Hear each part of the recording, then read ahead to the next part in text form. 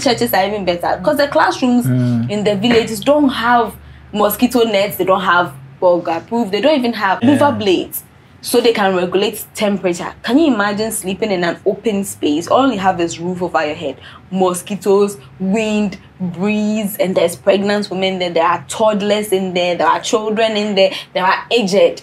Like all these people, all the three types of people have been pregnant women, toddlers, which are children, and then aged, all have health conditions that weather can easily worsen. So when it comes to that part, I think we failed.